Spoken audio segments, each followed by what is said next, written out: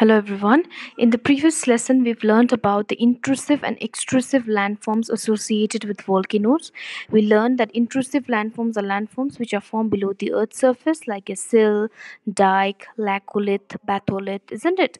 And extrusive landforms which are formed on the Earth's surface, such as the acid lava. We learned about crater, we learned about caldera, and volcanic plug. Today, we are going to do the last portion of the chapter, that is the fragmented or pyroclastic material thrown out during volcanic eruptions. This is page number 85 from your textbook. So, let us begin.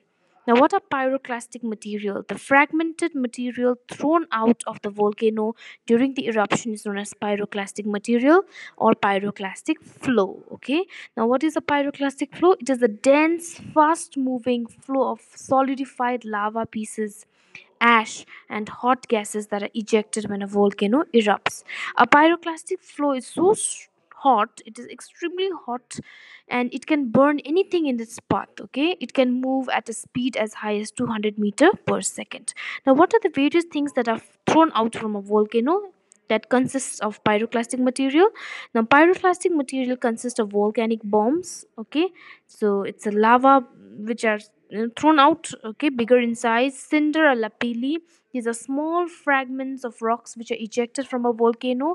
And scoria are black lava which is ejected from a volcano. Okay, and pumice basically is a very light and porous volcanic rock along with the finer dust. So these are various things that a pyroclastic material consists of. It consists of bombs, it consists of cinders, scoria, pumice, dust, even ash.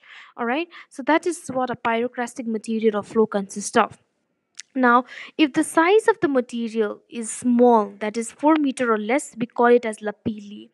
Lapilli is basically small fragments of rock. If the rock is smaller, we call it as lapilli. But if the size of the rock is bigger, 6 millimeter more, we call it as volcanic bomb. Okay, so that is the difference between lapilli and volcanic bomb. One is smaller in size and one is bigger. All right, so that is what is about the pyroclastic material that are ejected, and what does the various materials that are ejected in the pyroclastic flow.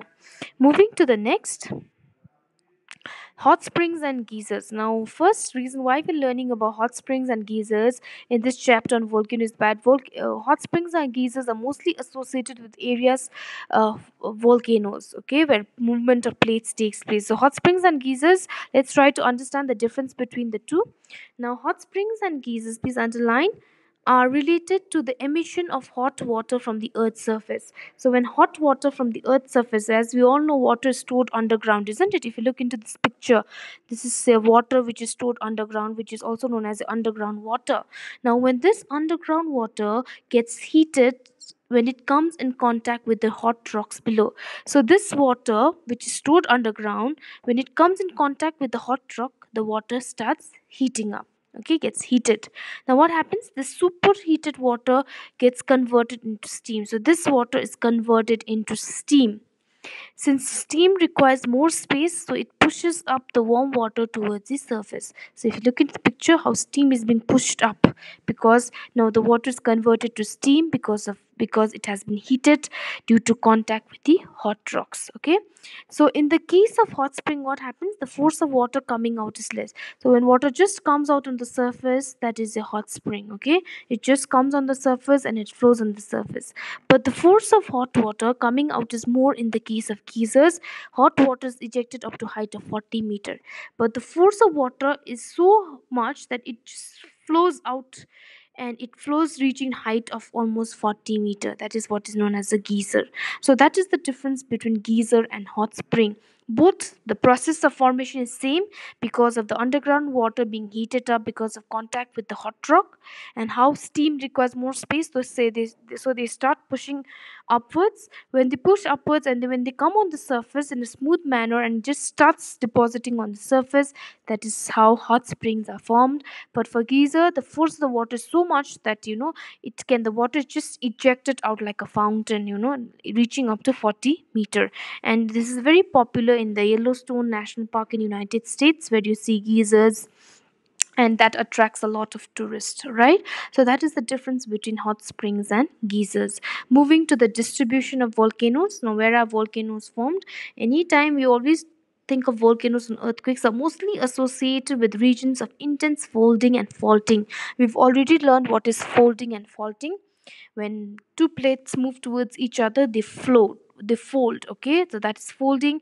When one subducts below another, that is your faulting, which leads to crack. So plate margins are boundaries where two plates meet, or where two plates separate, diverge from each other. So volcanoes are mostly associated in plate margins or areas of young fold mountains. And most, this is important, most of the volcanoes, almost more than 60, like 75% of the volcanoes, are found in the circum-Pacific region, which is known as Pacific Ring of Fire. So this is important. Circum-Pacific region is one very important region where you see more than 70% of volcanoes, active volcanoes, you know, dormant volcanoes, in this region. That is why we call it as Pacific Ring of Fire, because 60% of the world volcanoes are found here. Now, if you have to be very specific about the circum-Pacific, you see Aleutian Islands in Alaska, talk about Japan, New Zealand, all right? Even many dormant and extinct volcanoes are found along the coast of Atlantic Ocean. All right, active volcanoes are found in Iceland. You have learned about Mount Stromboli, Etna. These are all found in the Mediterranean region, and Andaman and Nicobar also have a barren island. All right, if you remember, we learned about this. So those are your various regions where volcanoes are distributed in the world, and the most important being a circum-Pacific region, because is more than 60% of the volcanoes are found here. That is why they are known as Pacific Ring of Fire. So that is about the distribution of volcanoes. And moving to the last goal for today's class, advantages of volcano. Advantages of volcano is also known as constructive. So constructive effects of volcano, meaning advantages of volcano. Volcanoes have many advantages. We'll start with the first advantage, the denudation, meaning a weathering. So when volcanic rocks break down, they provide us with black soil, which is also known as rigor soil. And when one very good example is the Deccan Plateau of India, which has very rich deposits of black soil. So volcano provides us with rich fertile soil, such as black soil rich in iron, and is very favorable for the growth of cotton. Second, you see deposits of precious materials such when metals and stones such as gold and copper are also deposited in areas associated with volcanoes. So that is the second constructive effects of volcanoes. Advantages that we even derive a lot of precious metals and stones from the volcano.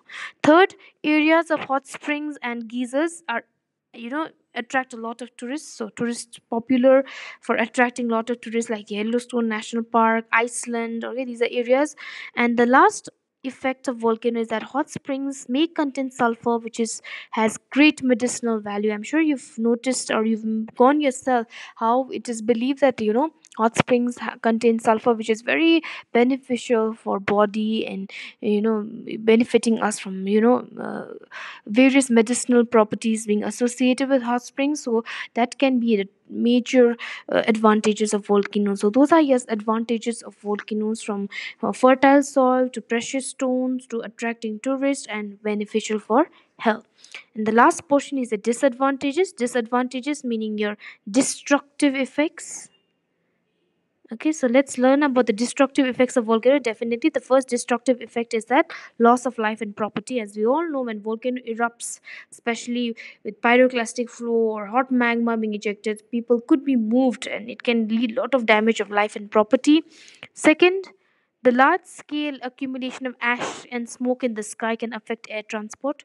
So that can, block the flow of movement of airways in the atmosphere. So air transport could be blocked. Third disadvantage is that the lava that flows out on the surface and then solidifies may render means provide the land to be permanently unusable for farming. Sometimes, when, especially in cases of active volcano, when lava keeps on is being ejected out, and lava cools down, becomes solid again, accumulation of constant lava leads to land being permanently unusable for farming practices, because this pile of solidified lava that has been accumulated. So that can be a drawback for encouraging people to undergo any kind of farming activities. Fourth, the violent and explosive volcanic eruption can cause localized, meaning something related or pertaining to that area, severe earthquake. These are cases where volcanoes, the volcanoes erupting at a really massive scale with pyroclastic flow, that can lead to some kind of tremors when volcano ejects out, especially these are associated with active volcanoes. So when the ejection part, when volcano erupts with a massive and a very powerful scale, that can lead to movement, localized earthquake. And the last one being undersea volcanic eruption can not only destroy the flora but can also be dangerous to leading to tsunamis also. So these are some of the destructive effects of volcanoes. So in today's lesson, we've learned about pyroclastic flow material, the various materials that consists of like a cinder, volcanic bomb, scoria, isn't it? We learned about what are hot springs and geysers and how are they different from each other. We learned about the distribution of volcano, and then we learned about the constructive and destructive effects of volcano, that is the advantages and disadvantages of volcano. Now I'll just show you some pictures to help you understand and connect to the lesson better. So this is a distribution of Pacific Ring of Fire. How you see from Japan, okay, New Zealand. Now you see your areas of Rockies. All right, so these are all areas which are associated with volcanoes. More than 60%. That is why they are known as Ring of Fire. Um, this is a picture of pyroclastic flow. Like I told you, it is a very dense and fast moving flow of solidified lava pieces, volcanic ash, and hot gases. Okay, it is extremely hot. This is a pyroclastic flow. It is extremely hot, burning anything in its path, and it can move at a speed as high as 200 meter per second. This is how it can damage life, property. All right, so that is a pyroclastic flow. This is your lapilli, which I told you, which is also ejected out, and it's part of pyroclastic flow, but they are smaller rocks. Okay, the smaller rock fragments ejected out, lapilli or cinder. This is your scoria. Like I told you, these are a little bigger than lapilli.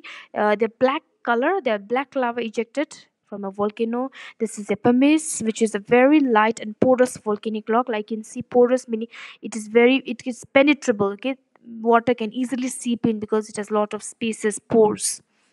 Okay, so which we even use it in our day-to-day life. Your pumice stone. All right.